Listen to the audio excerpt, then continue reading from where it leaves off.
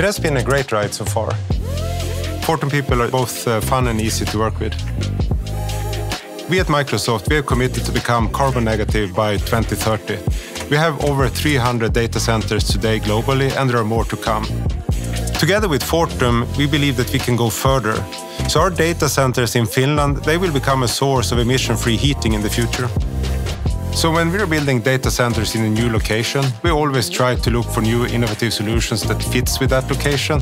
And of course, Finland being a cold country, our data centers generating a lot of heat, we were thinking, let's not waste that heat.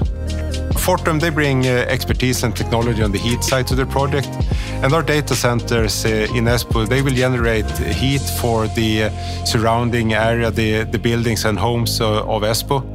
So this means that in the future, when you run, for instance, a Teams meeting, it will literally heat the homes of your neighbors. This is the largest project for heat recovery from data centers in the world, and we are very proud of that. We believe that this can serve as inspiration for other locations and businesses, and that is also good both for the environment and for the society and so on. And also we think this is a way to show that you can both produce advanced digital services at the same time as you're recovering large amounts of energy. I love the meaningfulness of this project. As a father of 2 kids, I'm getting more and more concerned about climate change. I need to be able to look my kids in the eyes in the future and tell them, hey, I did something about it.